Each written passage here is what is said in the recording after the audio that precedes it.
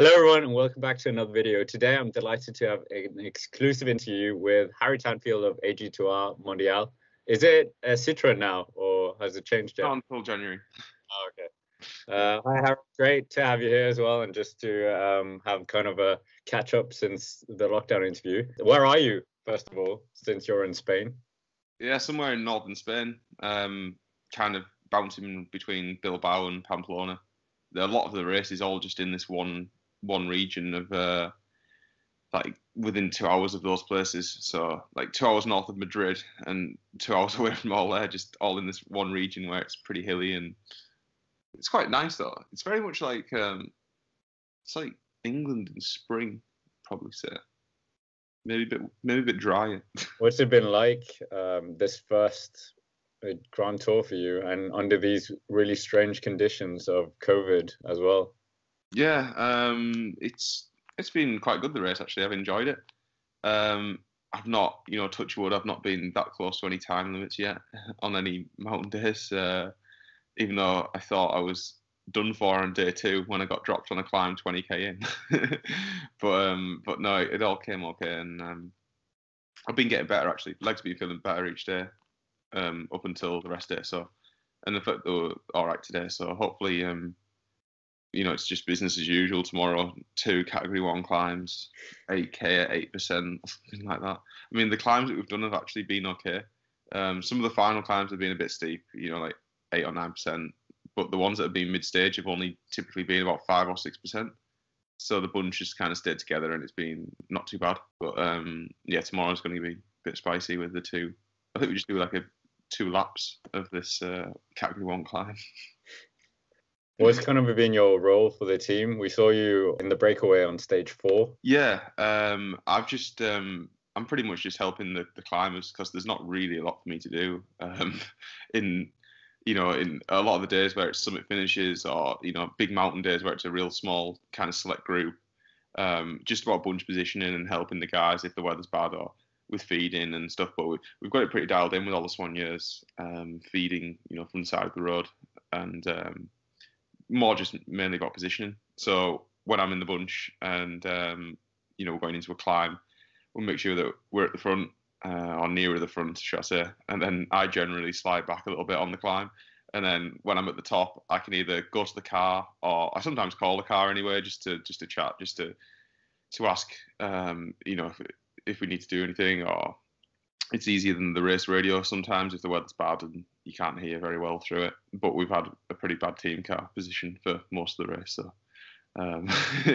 that's not been ideal. But then obviously after the climbs, to come back forward and then take the riders with me back to the front because they love sitting on the back as well. So not because they're going to slope the climb, just because they're sat at the back just for the hell of it, I think. But yeah, it's better to be near the front. So what's it been like having your first Grand Tour? Have you felt any differences in racing? You've done so many different races already in your short career, but what does it compare to any kind of racing you've done before?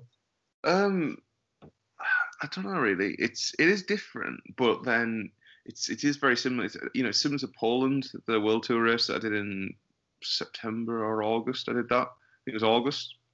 It's very similar in terms of like the course is obviously hard. I think that it's maybe raced a little bit less. It can be raced a little bit less like aggressively sometimes, but that's just because everyone knows that they've got to go back to back every day for such a long time, rather than a 5 or 6 day stage race is a little bit different.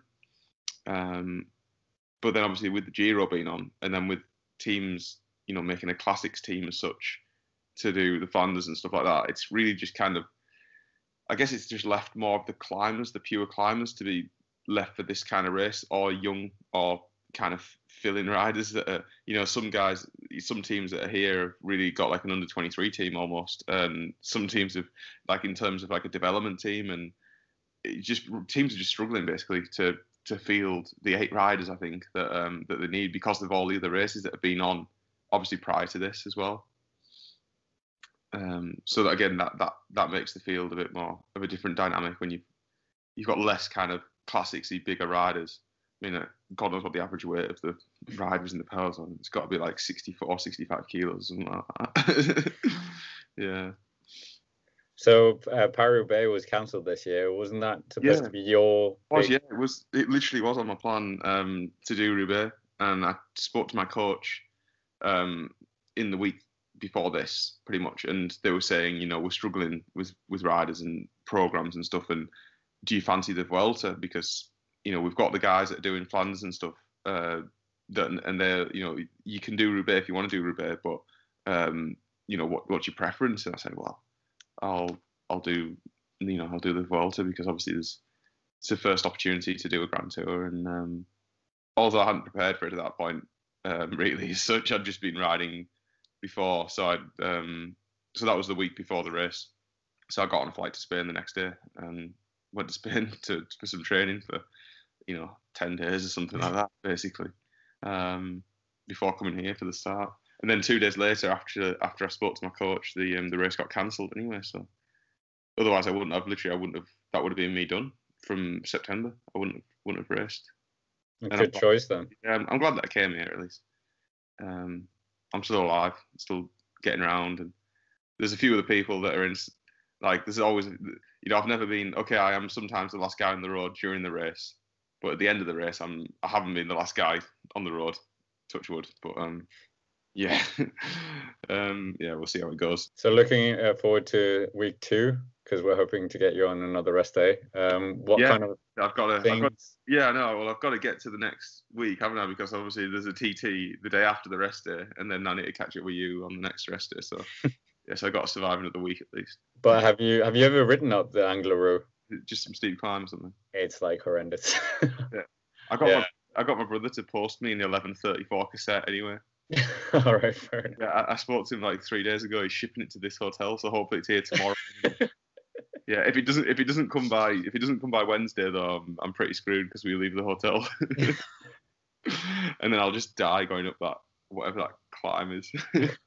But like literally, when you're in Gruppetto and you've just been spanking yourself all day, and you're going up some horrendous 20% berg at the end of a finish, just to get to the line, the last thing you want to be doing is like grinding up there in 39, 28 or whatever. So, you know, spin to win.